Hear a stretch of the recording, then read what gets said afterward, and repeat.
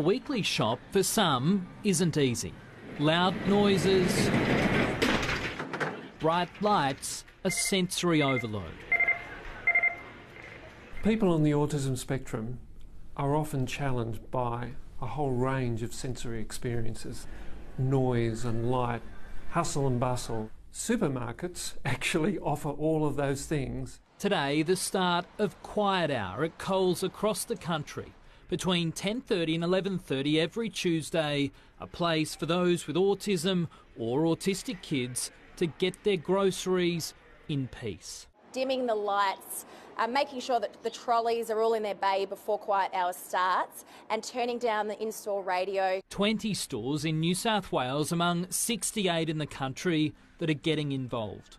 Cole says the Quiet Hour isn't just for people with autism or families of those on the spectrum, it's for anyone who feels a little more comfortable shopping in a calmer setting.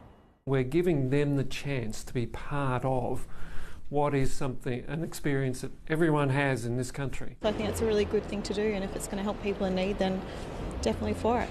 Cameron Price, 7 News.